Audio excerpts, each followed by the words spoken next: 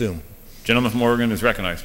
I thank the gentleman, and I thank him for his leadership. I stand up today on this bill, and I actually intend to support it, because I think I may differ with my colleague from Washington about some things, but the fundamental issue that I'm upset about is the notion that we can protect lands somehow by never doing anything again on them.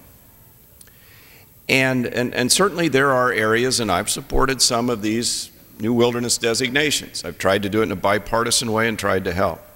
But doggone it, there are a whole bunch of other lands, the majority of the lands in our state, our federal forested lands, that are completely out of balance with nature, that cry out for good stewardship and balanced management.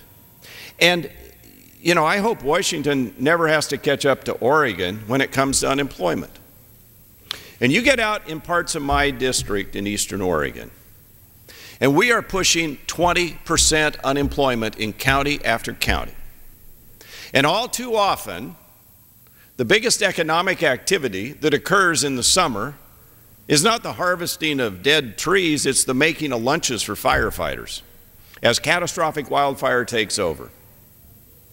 Now, my colleague from Oregon, Mr. Schrader, and I are working on legislation with others, Mr. Hastings and others, that will allow us to go out into the forest and treat these lands. It is a crying shame, and I think absolutely erroneous, to argue that the only way you protect is to lock up and ignore.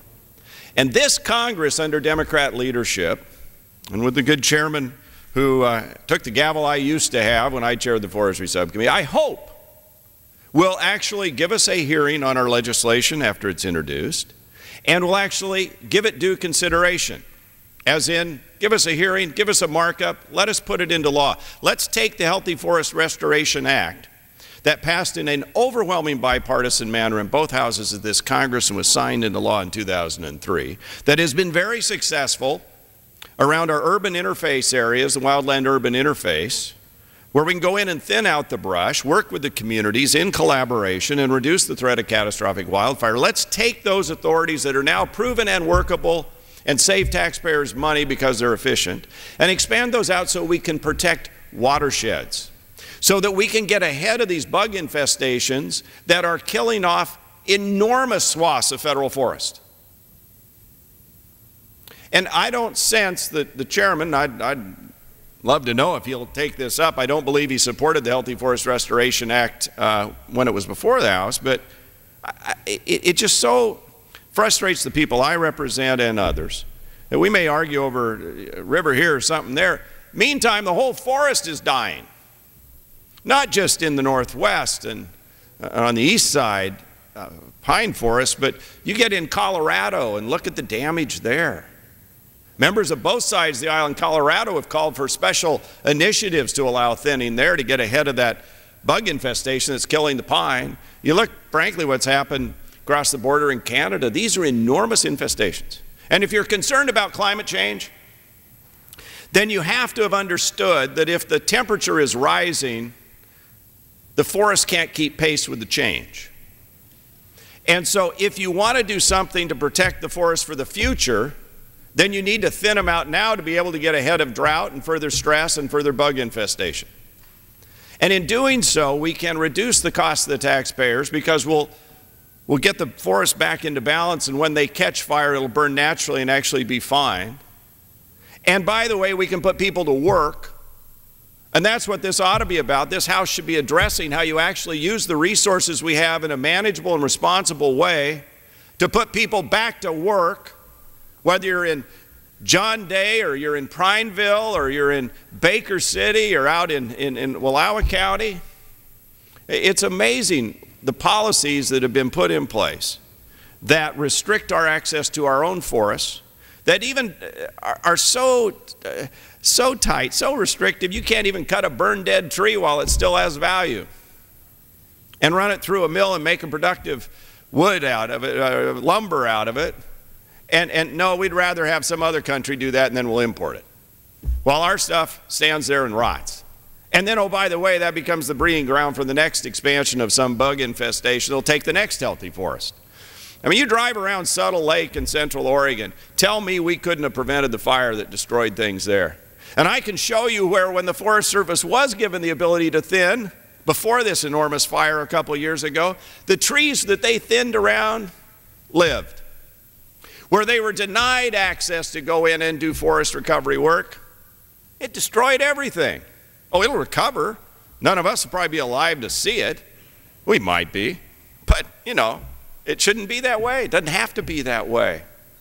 And so while we debate this bill here today on the Malala River and the Willamette Valley, there's a bigger issue we should be bringing to this floor. And it is about how we are trusted with the stewardship of America's great forests, those reserves set aside beginning in 1905 by Theodore Roosevelt, who, by the way, when he did that in his speech in Utah, said the great purpose of the forest reserves is, first, water for agriculture, and second, home building. Now, most people don't attribute that to Theodore Roosevelt. You can go look up the speech in Utah, but that's what it was for. Now, obviously, there are things that we need to do in our forests for other purposes than those too, but clearly protecting watersheds is an essential stewardship obligation that this Congress for too long has not done enough to deal with. And part of it, sure, we can add more money here and more money there, and that can be good, and we can debate how much, but the real issue is the underlying law that needs to be fixed. So that our forest managers, our trained professionals, can go out and do what they were trained to do. Can you imagine, let's say, if you were a veterinarian? I don't know if there's any on the floor. Maybe Mr. Schrader. But if you were a veterinarian and you had to go through the process a forester has to go through to treat an animal, you might as well shoot it in the head, because it's never going to survive long enough to get the treatment you know you need to prescribe.